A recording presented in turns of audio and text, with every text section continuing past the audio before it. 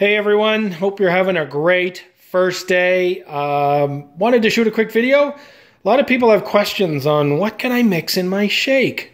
So, giving you some ideas here. What I want to do is kind of start with, I guess, the basic ingredient. Water! You can also use what we buy, some almond milk at Costco, but make sure you get unsweetened. Don't get anything sweetened. There's too much sugar in it.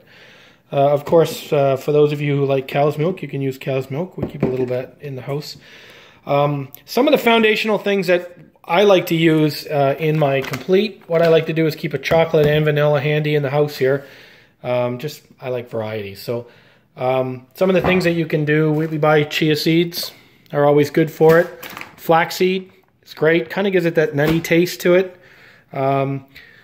PB2, you're probably seeing some of them posting about that. Mine's almost empty here. So basically what that is powdered peanut butter. So it takes the oils out of it, but it's great for mixing in shakes.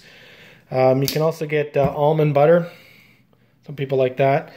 Every once in a while I'll throw in some cottage cheese. Bought this at Costco. I'm not super duper excited about it, but it's a vanilla flavor hemp protein. So what I'm trying to do here, and I don't know if I showed you that or not, but Greek yogurt at Costco. If you look, remember Dr. Andros talking about the latest research is what we want to do is get 30 grams per meal. 2 scoops of the complete here is 20. So ideally, guys, what we're looking for is to get another 10 from one of these sources. So and then what happens is it enhances the taste and gets you up to that 30 grams of protein, and which will keep you full longer, so and satisfied. So yeah, so the other thing I like to do is spinach. Man, I love my spinach. So I'll put spinach in there with the vanilla, you know, maybe add some flaxseed in there and some chia seeds and just mix it up, and that's a breakfast. One of the things that I really wanted to cover here and emphasize is the glycemic index, which I know you guys all read. Right? And if you look at, just kind of go through it and look at the foods. One of the things that we don't recommend for your shake in the morning is one of those little babies right there. The reason is that banana has the same glycemic index as spaghetti noodles. So when you think of spaghetti noodles, you think of carbohydrates, you think that kind of thing. The banana has the same impact on your blood sugar. So we don't want that in the first thing in the morning.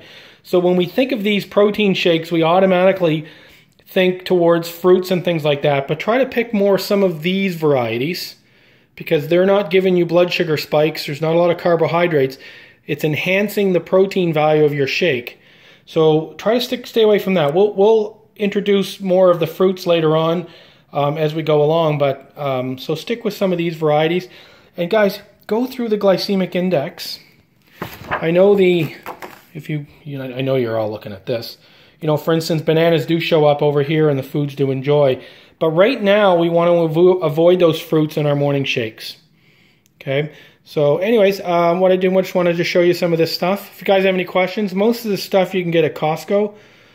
And, you know, these yogurts come in 3 or 4 packs and stuff. So this stuff's not too expensive and it lasts a long time. So just kind of build this into your routine. We've just kind of been able to pick up stuff as time went on, so it's not like we'll go out and buy all this at once, but we just kind of keep it. I like variety.